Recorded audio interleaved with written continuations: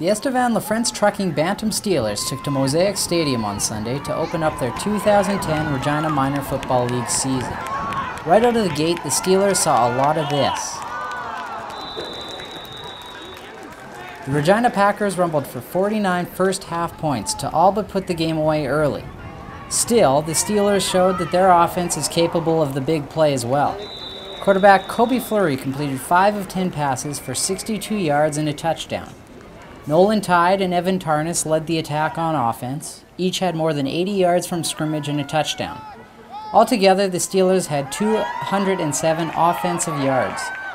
The final score in the game was Packers 62 and the Steelers 12. The Steelers are back on the field on Saturday at 2 o'clock as part of Football Day in Estevan at Woodlawn Regional Park. This has been Brian Rogers reporting for the EstevanMercury.ca.